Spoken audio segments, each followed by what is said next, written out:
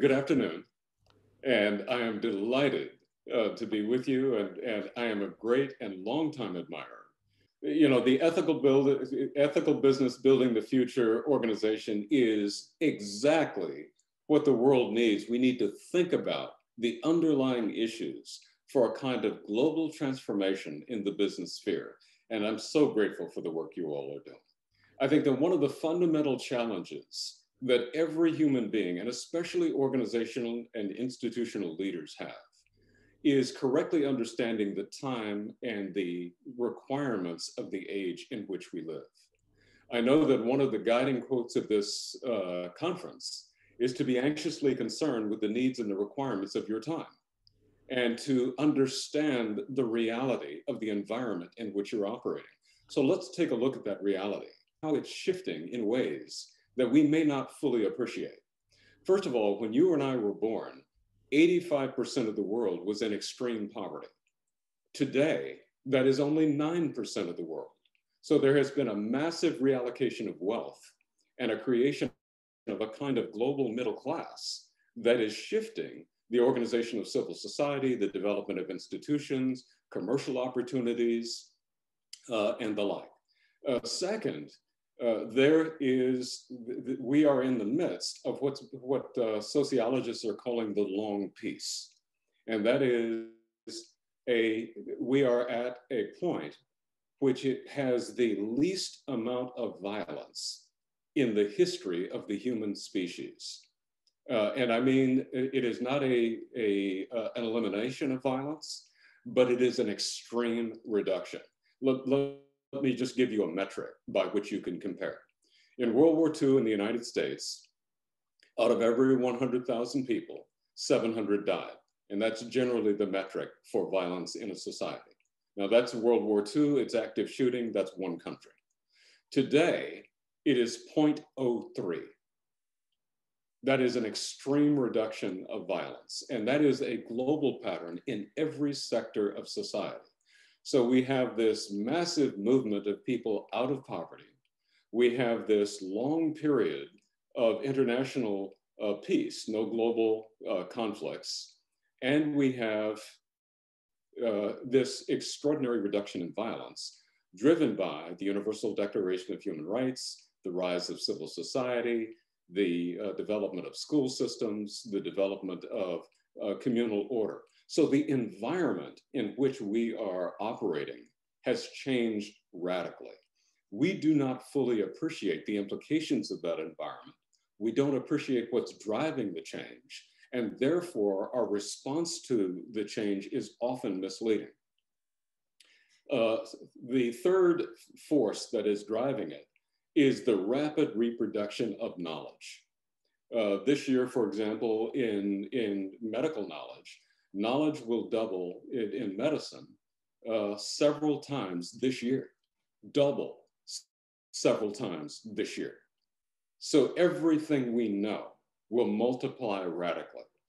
So when we ask ourselves about the dynamic of a world that is literally reorganizing itself before our very eyes, and the requirements of management and leadership and governance and institutional building under those circumstances, we are challenged to recognize that there is a kind of new formula of institutional leadership and so forth, and that the dynamics are so different.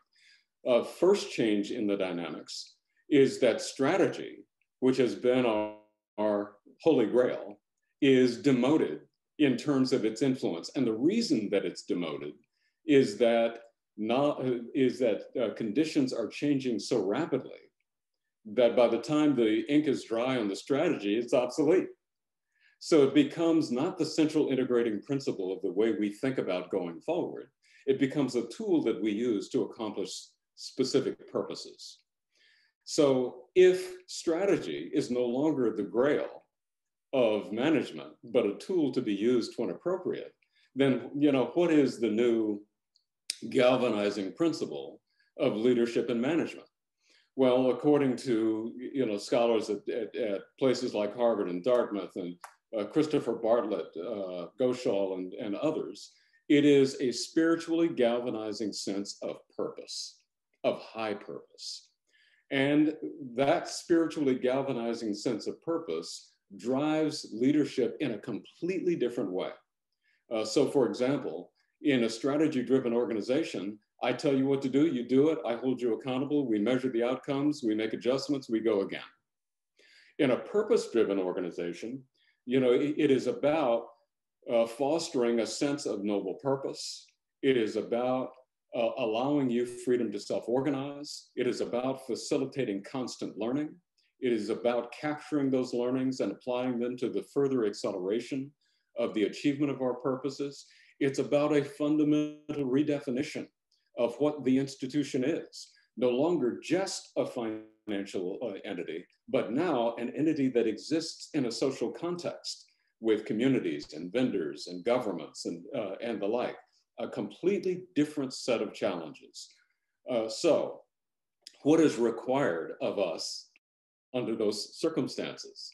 Well, the first is that we develop a constant posture of learning.